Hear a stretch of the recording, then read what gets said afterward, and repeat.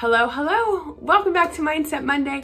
Me, my dark circles, and my thumb that I cut are here to talk to you today about another possible mindset block that you may be experiencing that could be holding you back in your money and life in general. If only I knew how to put a filter on my videos, I would be sparing you all this. I haven't even caught my breath today. I've been running around like a crazy person. It is 4:45 p.m. This video goes live at 7 a.m. tomorrow, and I just realized I didn't even film it. So this is what you're getting. This is what you're getting today. Let me show you today's Mindset Monday topic.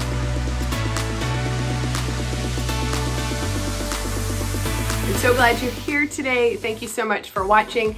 If you are new to my channel, my name is Kristin, and I make videos mostly about personal finance and living a more intentional life. And Mondays have been the days for the past few months that we have talked about some mindset shifts that I would like you to think about. Maybe you're not in need of these mindset shifts, and if not, kudos to you because you are probably light years ahead of a lot of us. Most of the topics are ones that I know a lot of people have struggled with or are currently struggling with, including yours truly. So I hope you'll find these videos helpful to you in some way, maybe eye-opening, and I really just want to offer you a different perspective. So let's go ahead and jump into today's topic, which is KISS. That's how I always say it, KISS. And if you're not familiar with the term KISS, it is an acronym that stands for Keep It Simple, Stupid. And there's a whole bunch of different variations of this, but the first time I heard this was when I started dating my now husband, boyfriend at the time, and he was in the Marines. Well, he had been finished with the Marines at that time, but he was a, what do they say, a former Marine? I don't think they say former Marine. And it's just something that he picked up in the military where obviously it's a way of them telling you to keep something simple. And the irony here is that I feel like I'm the one who's constantly looking to simplify things, and I feel like he's the one always overcomplicating things.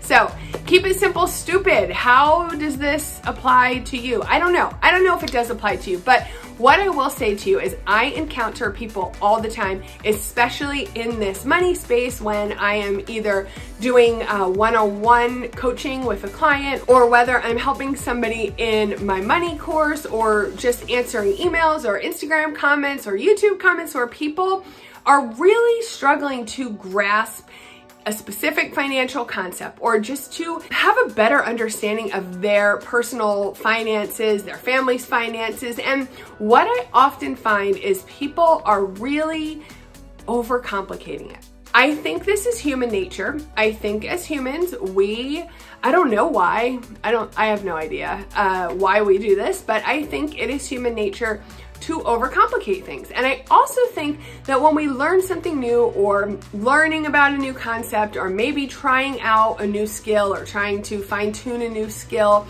when something feels really simple, I think we assume maybe we're not doing it right, or maybe it's too simple and it's not going to be effective. Simple and easy are two very different concepts, right? Simple doesn't necessarily equal easy. When I'm telling you to keep something simple, I'm not telling you that it's necessarily going to be easy to do, or easy to accomplish, or easy to overcome, or easy to adapt to. What I'm saying is it's going to be simple, as in it shouldn't be confusing, it shouldn't be complicated, it shouldn't be overwhelming. And when I try to help people with their finances, where we usually start is learning how to create a budget, learning how to create a spending plan for the money that they are going to bring in before the money actually arrives in their bank account. And budgeting is so simple. It is one of the most basic, simple finance concepts. Budgeting is simply income minus expenses. That's it.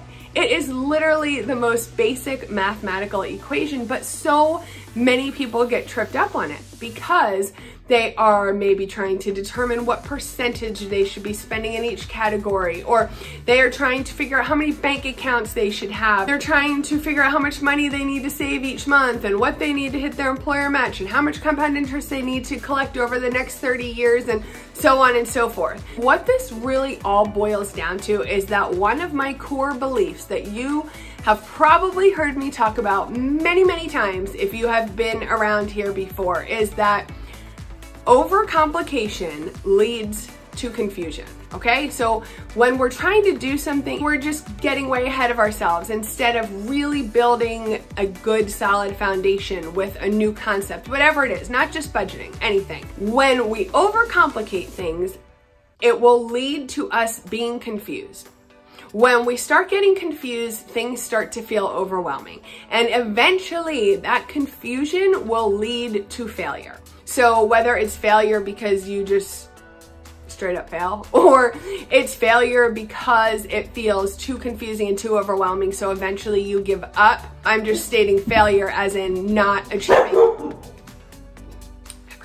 I'm just referring to failure as in not achieving whatever you're looking to achieve. Overcomplication leads to confusion, and confusion will eventually lead to failure. That is why when I teach or I do videos, I create courses, I really do my best to keep it as simple as possible. And that doesn't mean that you can't get more nuanced over time. You want to keep any concept as simple as possible.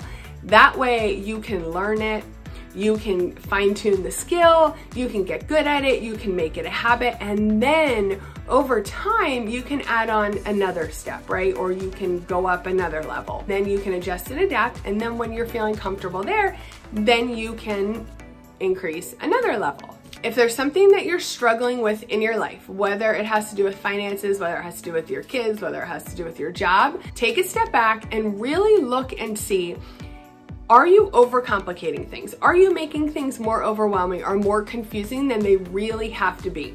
Sometimes you kind of have to scratch everything you've already done and learned and go back to the basics and completely start fresh to see how you can simplify things and how you can almost relearn the concept. And that's what we do a lot in my course, Make Over Her Money. I will link that for you down below if you want to check it out. You can go see all the details on what we talk about, on what you'll learn. But I really focus on 4 core concepts when we are working through the course, one of them being mindset. And of course, since it's a money course, we're focusing specifically on money mindset. But what people learn is that a lot of our financial habits, our spending habits, our saving habits, a lot of them can be kind of traced back to something that we learned or experienced in our childhood, and that shaped our mindset and shaped our habits and our patterns when it comes to money.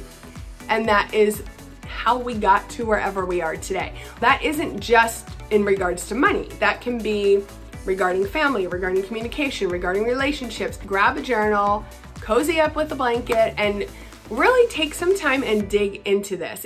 Again, it's a very simple concept, but I think it's one that will really serve you well if you are able to kind of dissect the things that you're really struggling with, any blocks that you feel like you're dealing with in your life, and see, can you take a step back? Can you kind of zoom out and determine where you may be overcomplicating, right? So where can you kind of back up a little bit and move back to basics and almost start fresh again, relearn the concepts, and really make sure that you are keeping it as simple as possible so that you don't go down that same path of confusion and overwhelm. That is today's topic. I told you I was going to keep it short and sweet today. I hope that was helpful to you in some way. Let me know what you think. I love hearing from you. Go ahead and leave me a comment. And if you have a second, if you could give this video a thumbs up, well, not this kind of thumb, give it this good thumbs up. And also, if you want to see more videos like this, I hope you'll take a second and subscribe to my channel so you can join my little family here on YouTube. Thank you so much for watching today. I really appreciate you, and I hope you have a great day. Bye. I remember the day when we started talking. We were kids and I knocked down all of your mobiles, but you did not seem to mind.